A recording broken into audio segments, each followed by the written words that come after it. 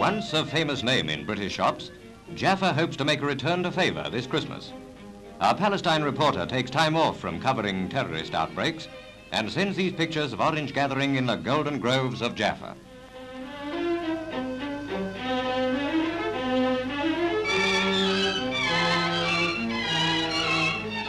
Here, Jews and Arabs work peacefully together, and judging by the speed, they're paid on piecework rates.